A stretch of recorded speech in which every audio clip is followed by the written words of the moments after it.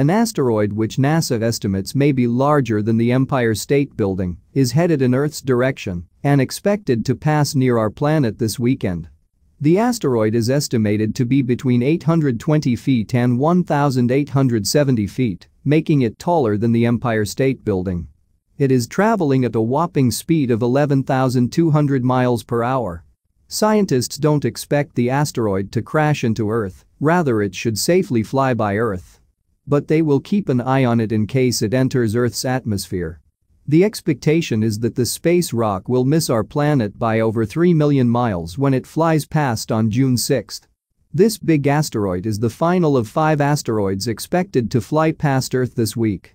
While NASA's Jet Propulsion Laboratory may have labeled asteroid, named 2002 NN4, a potentially hazardous asteroid due to its predicted proximity to Earth, the celestial planet killer will actually keep a distance of over 3.1 million miles when it passes. This is a relatively small-sized asteroid, measuring half a kilometer in diameter. Don't get me wrong, this is still a huge asteroid. But it is smaller in astronomical terms compared to other asteroids like 1998 OR2, which passed by Earth in April this year. It was estimated to be over 6,500 feet, which is half the size of Mount Everest.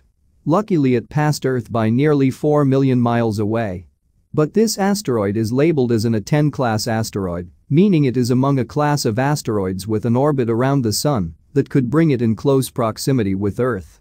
It is still larger than 90% of the asteroids.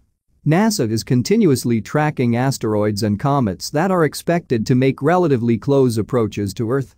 They have calculated the next 5 Earth approaches to within 4.6 million miles, which is 19 times the distance between Earth and the Moon.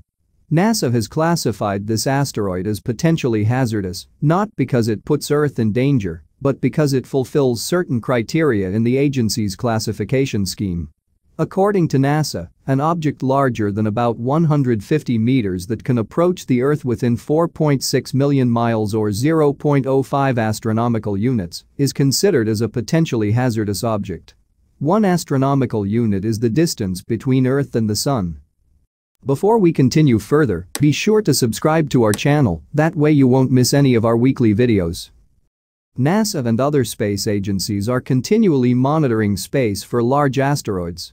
They're also working on potential solutions to either destroy or reroute an asteroid heading directly for the planet.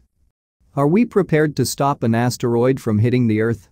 Protecting Earth from incoming asteroids will be a huge job, but don't expect astronauts to do. It would all be done by a robotic spacecraft.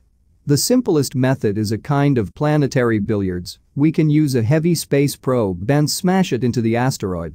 The asteroid will then hopefully be pushed off the trajectory and miss the Earth. A joint European Space Agency and NASA mission will test such technology in the next few years.